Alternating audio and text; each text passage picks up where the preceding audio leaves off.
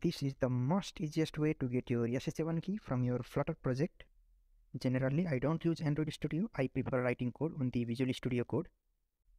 To get either sha1 key or sha256 key, this is the best method. First of all, on your Android Studio, open your project. After selecting the right project, look out at the left, there is a tree structure and you can find the Android folder under your project tree. Right click on that, click on Open in Terminal. We are inside of the Android directory under our selected project in the terminal. To get the key, there is a two-word command, that is gradlew.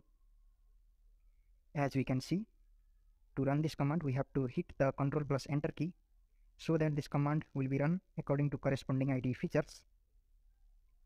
Let me complete the two-word command, that is gradlew space signin capital REPORT. When I hit only Enter key, you can see there is an error. So I have to hit on Ctrl plus Enter. When I hit Ctrl plus Enter, the terminal is split up and it is running with the corresponding ID features. So let's wait for a while. It is taking up some time.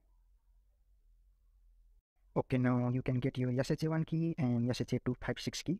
This is the most easiest way to get your key. So thanks for watching. Please do a subscribe for more content.